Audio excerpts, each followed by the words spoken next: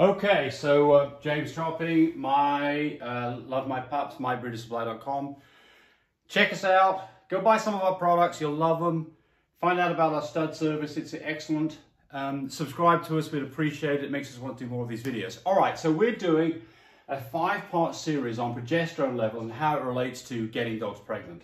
So we did an overview. We talked about the breeding process in the previous video. Now we're going to talk about the pregnancy. The pregnancy is the area basically between when we bred the dog and when the dog is going to whelp. So this whole section here, this is the pregnancy. And how long does that last for? Well, it's typically about 70 days from when you saw first signs of blood till the puppies are here. About 60 days, actually 61 days from AI, because you're AIing about a day 11, before puppies arrive. So what happens? What do we expect? What are the signs that our dog is pregnant? Well, so the things that you're going to see to start off with is a dog that becomes more tired, sleeps more, might be off its food, might be vomiting a little bit, definitely changes in the way the dog behaves, and that's in this kind of general area. I want a black pen here. In this kind of area from when you did the AI for the next few weeks, you can get this kind of morning sickness going on. So we're going to call that morning sickness. Same thing in humans. So not feeling quite right, doing a lot of sleeping, not eating very well, maybe throwing food up, quite normal, nothing to concern about. Bloody discharge. Yes, that does happen. But that is one of those things that you absolutely want to pay attention to, especially in this first few weeks. And what we want to make sure is we do not want to see a temperature that is greater than 101.5. That would infer there's something going on. And one of the things we have to worry about is to whether we have a UTI, uterine infection, or a vaginal infection, or actually a urinary infection, which is the bladder. A vaginal infection, which is basically the whole tunnel that goes up to where the uterus is, or a uterine infection. And of those, the one that really you've got to watch out for is a uterine infection, and specifically a thing called pyometria. Pyometria is basically a situation where there's an infection inside the uterus, there's pus inside the uterus, and because the uterus is a closed bag with a small opening that's typically sealed, doesn't have any way of escaping, and a dog that has pyometria can absolutely get into some serious trouble. How do you treat pyometria? Antibiotics. How do you treat a really severe case of pyometria that the dog is at death's door? You do a spay to remove the whole uterus, and that's the end of that dog ever having puppies. But just because you've got a bit of a discharge, don't go into a panic. Take the dog's temperature. The first thing is, does this dog have a temperature? If this dog has a temperature and it's also lazing around and not doing very much, then I mean it's definitely time to go to your vet and have them do an examination and probably get antibiotics on board for that dog. All right. Hopefully that doesn't happen to you. It doesn't happen often, 10% of the time, 5% of the time. Those you can have some kind of an infection going on that needs to be treated. All right, then we go into this whole area here where she's basically starting to grow puppies inside her. So we've got this whole section in here. What's going on? Well, the first thing is a dog that's never had any puppies before. A good sign that the dog is in fact pregnant is the nipples start to get bigger and swell and get larger. That's a good sign that a dog is in fact pregnant. Obviously, a dog that starts to get fatter and is obviously getting bigger, obviously a sign we've got puppies on board. When can you do your first test to find out whether or not you do have a pregnant dog? About day 30.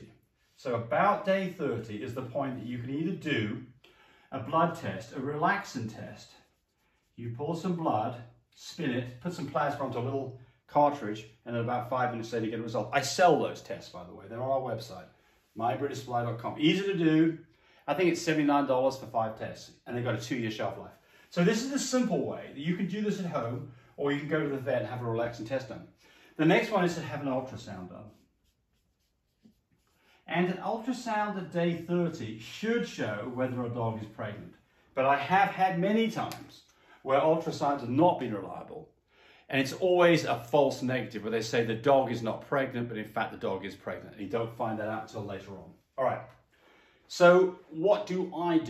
Well, I never do an ultrasound because I do a relaxin test because they're so inexpensive and easy to do. And then the last thing that I always do, if I'm getting up to this a couple of days away from my potential due date, and I'm not sure that this dog is pregnant, I'll do an x-ray right here. I'll do an x-ray. And then I can absolutely find out, because the situation you can get into is that you have a dog that has a single puppy in it, and you can't see it, there's no outward signs of it, and you think the dog's not pregnant, lo and behold it is. Next thing you know, that puppy's trying to be born in the middle of the night when you're completely unprepared for it, the puppy gets stuck and you end up with a bad result. So definitely, if you don't think your dog is pregnant, go get an x-ray done and just make sure that you haven't in fact missed the single puppy that's in there. So what goes on in this whole section here in the middle? Well, this is a question about keeping your girl happy. We don't want a skinny dog. She might start losing her appetite, especially the back end of this. You may have to start feeding her different foods. Quite common that she'll refuse food. Very common that to be hand feeding the dog will help her have her appetite. Feed her something interesting, you know, boiled chicken and rice. Good quality diet, absolutely. I recommend that you're also at this point doing two other things. We don't want a skinny dog, so we want her to look a little plump, if anything. We don't want her going into labor with not having any meat on her bones, because remember, she might have 5, 8, 10 puppies that she's got to nurse and provide milk for. And that's going to come from somewhere. And it basically comes from, you know, she's got to take that off her own body. We want to give her some extra reserve so that she has a good chance of getting through this without looking like she's been starved. But I would give a good multivitamin. And multivitamin, oh dear, vitamin. Give a good quality vitamin, pet tabs, what we use. And then get something that has folic acid in it. Get some folic acid. You can get that in tablets, you can get it in a liquid dropper form, but this is something we recommend for humans, and it's to do with development of the embryo. So folic acid is a good thing to have on board. You know, there's some ideas that it stops things like cleft palates. You know, it's one of those things we really don't know, but it's completely safe. Give some folic acid. What are some things that can happen in here? Well, you can see some jelly-like substance coming out of your dog's vulva. That scares people, but it's not anything to worry about. That is what's called the mucus plug. Quite normal to see that. And typically you'll see the mucus plug falling out of a back end something about a week to a few days prior to whelp. And it's a jelly-like clear substance, really thick, and you'll just see it kind of oozing out of her, and you'll think something terrible's happening. This is basically, well, this is a plug that forms in the entrance to the uterine horns where the cervix is, and it stops any bacteria and other stuff getting up in there. As she starts to dilate, the little jelly plug falls out, and you see it on the ground, you see it outside, you see it on a bedding. Quite normal, no panic involved here at all. Okay, what's the next thing that you can see happening? Well, blood. So you may see some blood discharge, and that is of some concern. Especially if you see a lot of blood with big chunks in it, then you have to be worried that it's abortive, that you've just lost your pregnancy or lost part of your pregnancy.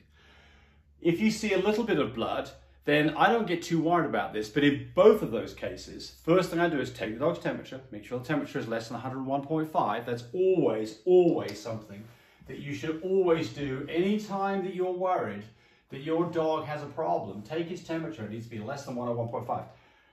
If you're seeing some blood spots, put that dog on bed rest, put her in a crate for 24 hours. Don't let her jump up on stuff. When you take her outside, put her on a leash. Don't let her chase cars and other dogs. Keep her calm. Exactly the same thing we do with humans. The whole idea here is you've got a little bit of a tear going on where the connection to the puppy through the placental, through the umbilical cord to the placenta has got a little tear on it.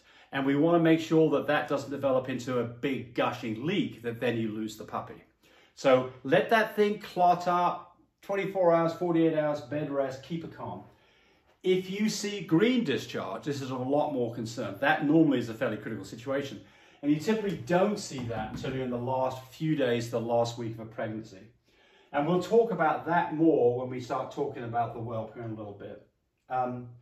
Okay, so what do we got here? We are talking about looking after your dog during this middle section, make sure your dog's happy, it's being fed properly, getting some exercise, but not over energetic exercise.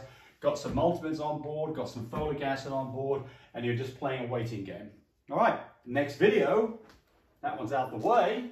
Next video is a very important one. So pay attention to the next one, because this is the one that after people have got everything right, they screw it up. And it's not just you doing it, it's your vet doing it too. Very, very important video. Thanks for watching. Subscribe to us. Bye, everybody.